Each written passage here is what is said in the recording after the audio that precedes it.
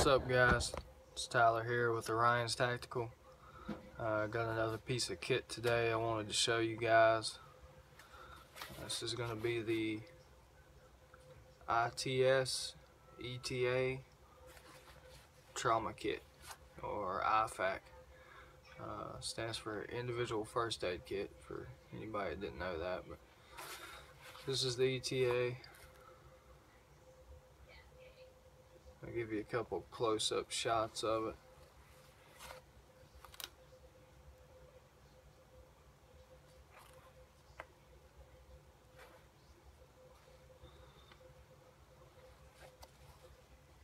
It's got plenty of Molly or PALS webbing on the back. I'll show you a couple options you can do with this here in just a minute. There's also webbing on the sides, which I've used to put my shears and a tourniquet in.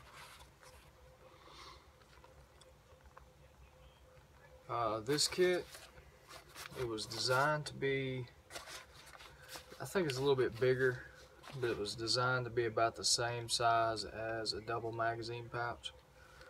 It's pretty darn close, but it's still just barely a little bit bigger. The materials is 500D Codura. The zipper pulls here are 550 paracord.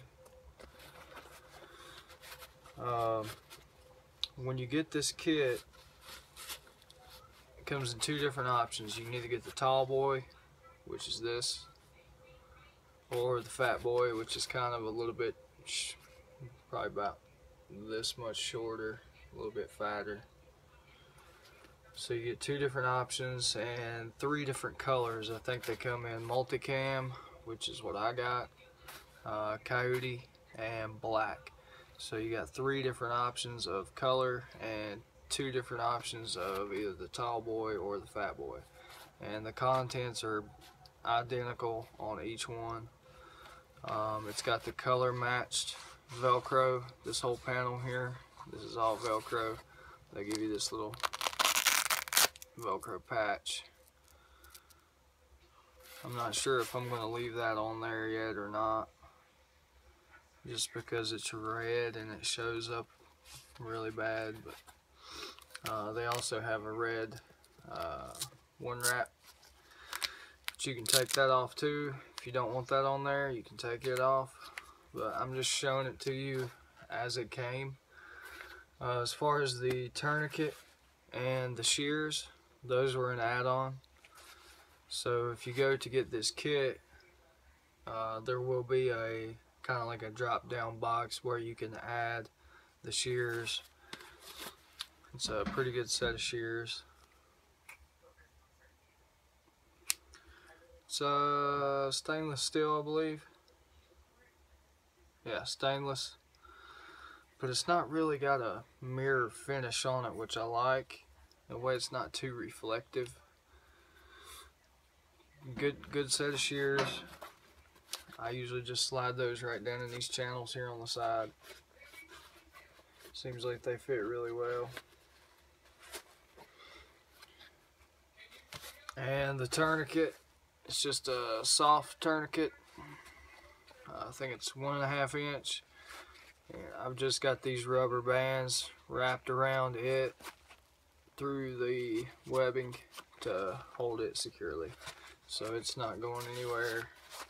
The shears, they're not going to fall out on you.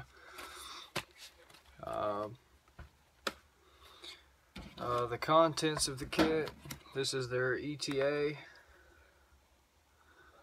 The ETAs, they got that from the 3 main causes of combat death, which is extremity hemorrhage, tension pneumothorax, and obstruction of airway. So this kit will cover all 3 of those things. If you get the advanced kit like I did, it'll come with 1 quick clock gauze, decompression chest needle or mojo dart, the nasal airway tube, Z-fold dressing, a pair of nitrile gloves, 2 halo chest seals, elastic bandage, compressor dressing, a casualty card, and a pencil to fill out the casualty card.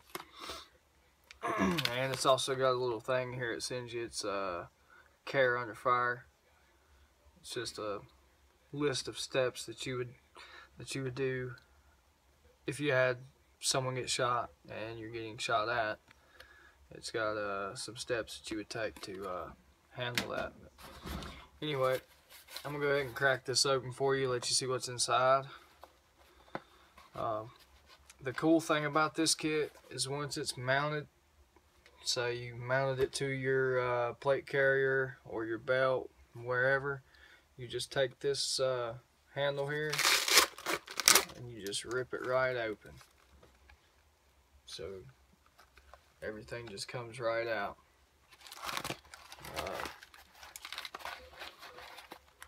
On the inside here, they have this shock cord. They give you plenty of it.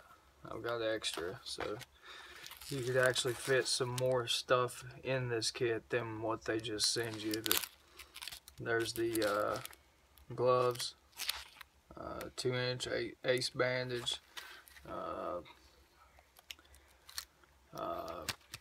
gauze, Israeli bandage, and all this is vacuum sealed, so it might not look like a lot, but once you crack this open, there's quite a bit in there. The top of the kit, there's one big main pouch here in the center, and then there's two small ones on either side. On this side here is where I've got the nasal airway tube. This is what will go down your nose all the way down to your throat. It's really good quality. I've seen some of them that have been vacuum sealed and they're kind of mashed down oval like that, but this one's a really good quality, and it is also adjustable.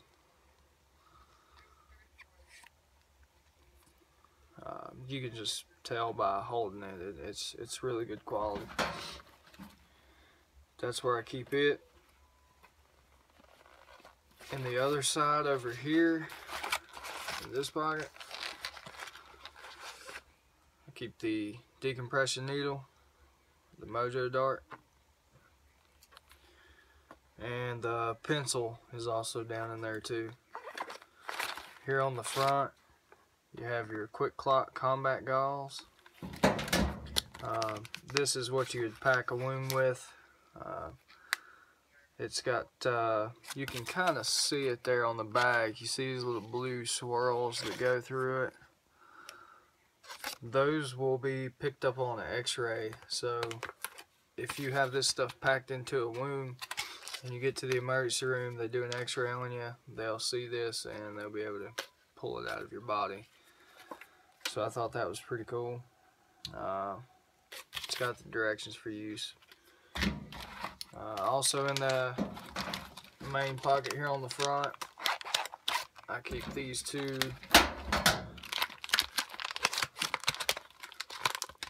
halo chest seals. You have one vented and one non-vented. These things are very, very sticky. They will stick to blood, just about anything you can imagine being on you, they will stick to it. They give you one vented and one non-vented, so if something were to happen, you get shot in the chest and you have an exit wound, you would put one on the front and then you'd have a second one for the back, and whichever one you're breathing out of would be the one you'd use for the vent. So there's that.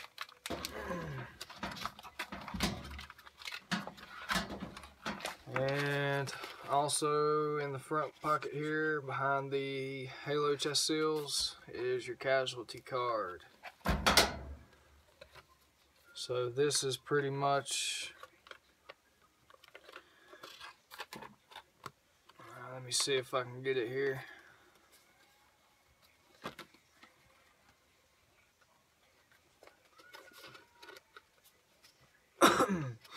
Alright, casualty card. So this is where you would write all your information, the patient's information, whether it's you or someone else. You pretty much just write down everything that happened, whether it be shrapnel, burns, abrasions, stab wounds, fractures, hypothermia, gunshot, you name it, anything like that. It's got a spot on here for tourniquet time, decompression needle, hemostatics. It's got it all. So you pretty much just write everything down that you have done to the patient. Hang this around their neck, maybe around their arm, wherever you can get it. And then whenever they get to the emergency room or the hospital, they'll have this and they'll know exactly what happened, and they will know exactly what they need to do to treat you from there. So that's a pretty cool thing to have. And like I said, there's also a pencil in here too that you can write everything down with. Another thing that they sent, it's a $100 poker chip. Not sure why they sent that, but it's just a straight up little $100 poker chip. So I just dropped that thing right down in there. Don't know what I'm going to do with it yet, but it's in there. So there's plenty more room down in this pouch. You could add things to it if you wanted. This is everything that came with my kit, and that was the ETA Advanced, and it's from ITS. There's their logo there. And like I said, if you want the shears and the tourniquet, you do have to add that separately. Another thing they send are these malice clips. They give you 2 short and 2 long. So let me go ahead and throw this kit back together, and I'll show you what you would do with those. Oh yeah, they also sent a sticker, a little ITS sticker. Usually if you buy some gear from somewhere, most of the time you're going to get a sticker out of it, which I don't mind. I've got a collection of them. I love getting free stickers.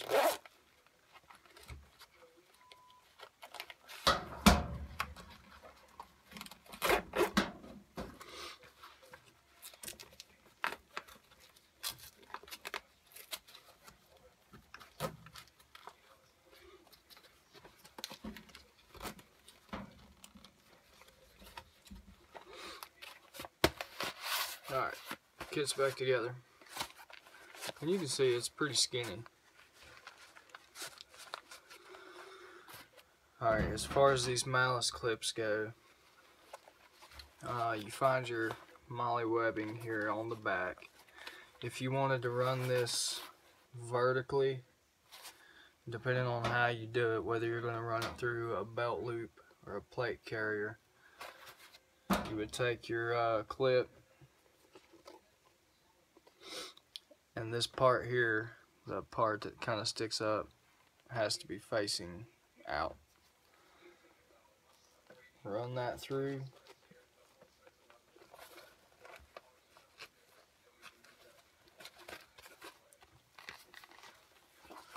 Run that through there like that, and then you just bring it back around here.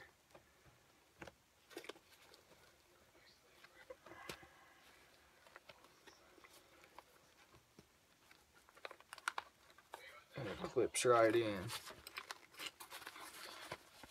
just like that. So if you wanted to use belt loop, you could run this through a belt loop, or you could take it, run it through just like I showed you. I know it's kind of hard for me to get it on camera here, but run it through there.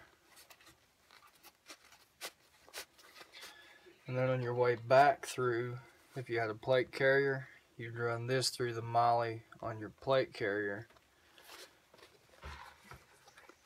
and then you would attach this. So then it would be completely secured to your plate carrier, your battle belt, just a regular EDC belt, whatever it is that you're planning on using. But that's how the malice clips work. So for this one, you would have to run, if you're going to put on a belt, you just run your belt loops right through there like that, and you could mount this, you know, on your side like that. Now if you wanted it vertically, that's where these long ones would come in, and pretty much you just do the exact opposite. You run them straight down, and then you would bring this back up and click it right in. And then to remove these, there's a little tab here. You just kind of pull up right there on that tab. Let's see if I can get it on camera here. You just pull up on the tab, and they pull it right back out.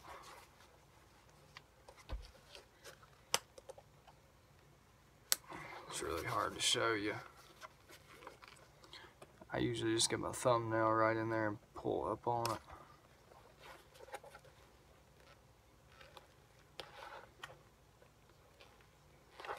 Which is hard to do sometimes.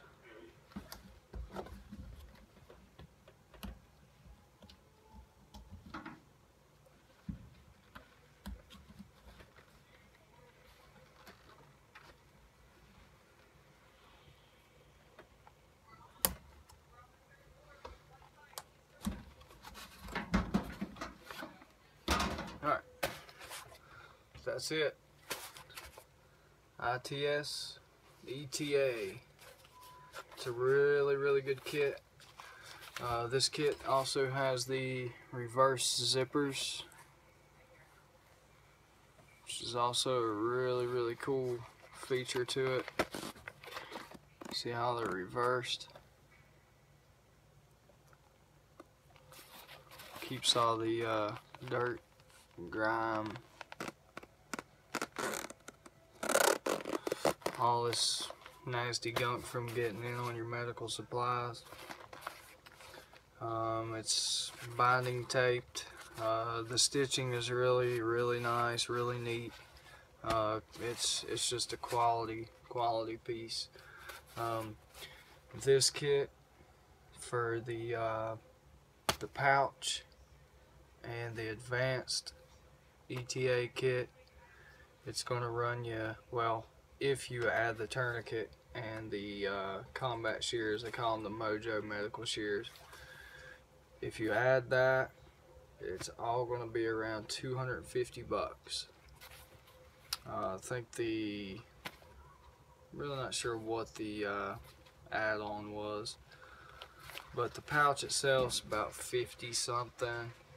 The kit itself's about 100, and I can't remember exactly what the tourniquet and the shears was. But altogether, everything you see right here is about 250 bucks. And you can get a patch with your blood type, put your blood type on the front. There's plenty of options with it. But I just wanted to share that with you guys. That's about all I've got for you. But I hope you liked the video. If you did, give it a thumbs up. Be sure to subscribe. I've got a couple more reviews coming up for you. I'm not going to tell you what they are, but just keep your eye out for them, and I will catch you guys next time. See you later.